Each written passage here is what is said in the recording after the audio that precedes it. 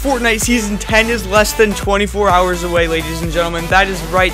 So, our first teaser you can see here was Dusty Depot. Our second teaser was this weird looking robot thing. And our third teaser shows the Drift skin and the Ragnarok skin from Fortnite Season 5. And today we were expecting our final teaser for Fortnite Season 10, but we got something even better.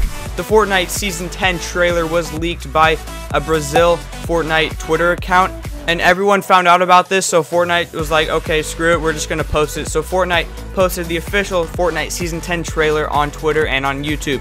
So guys, enjoy the trailer.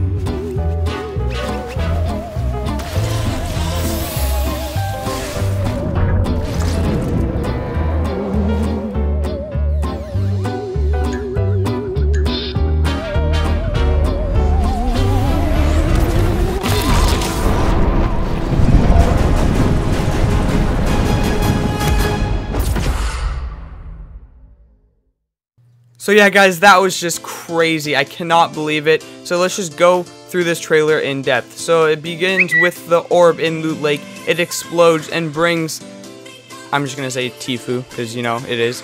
It brings him into this inner dimension, like into space, and a bunch of items fly past him. As you can see here in the background, there's like this Sphinx that could be leading towards a Egypt's point of interest, because a lot of people have been requesting a new point of interest and they really wanted it to be Egypt, so that is very possible. And then you can see here the rocket from Season 4 does take off and hits right into the rift, just like it happened in Fortnite Season 4.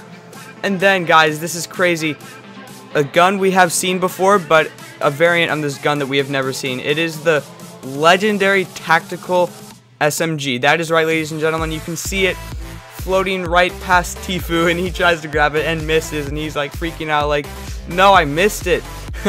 So anyway, now the next thing, you can see a pirate boat passing by, but take a closer look at the skin who's leading it. That is an unreleased skin that could very possibly be in Fortnite Season 10.